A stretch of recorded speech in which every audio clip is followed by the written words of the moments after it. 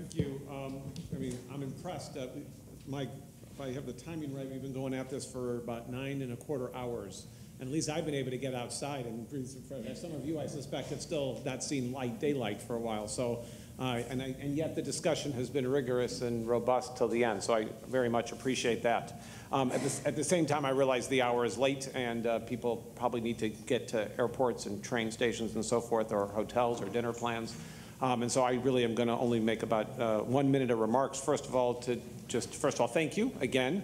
It's clearly been a very productive day. There's been a lot of notes taken. We, besides program directors writing lots of things down, putting summary slides together, we have program analysts behind me taking copious notes.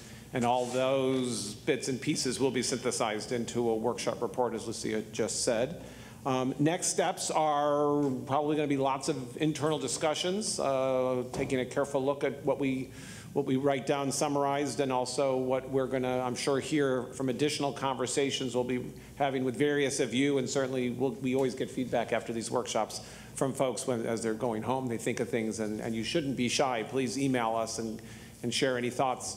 We'll certainly be discussing this extensively internally, and I know we'll be discussing this with our council probably at the February meeting and probably beyond. So those are sort of the next steps. Trust me, your time has been well spent. You have given us lots of important ideas and, in some cases, specific thoughts about what we should be doing next, and we will be synthesizing all that and moving forward.